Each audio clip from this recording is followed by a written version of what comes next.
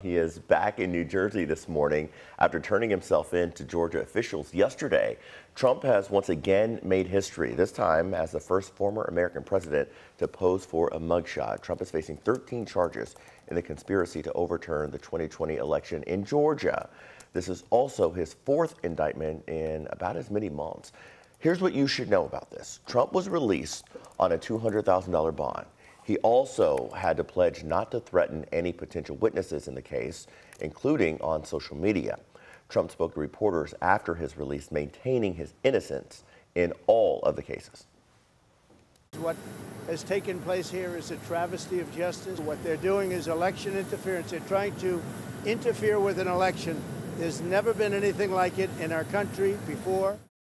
Trump tweeted for the first time since 2021 overnight. It was his mugshot with a caption, "Never surrender," and a push to his website. We'll mention that tweet came shortly after he surrendered to the Fulton County Jail in Atlanta. 11 of his alleged co-conspirators have turned themselves in. The Fulton County District Attorney has given the rest until noon today to surrender before issuing arrest warrants.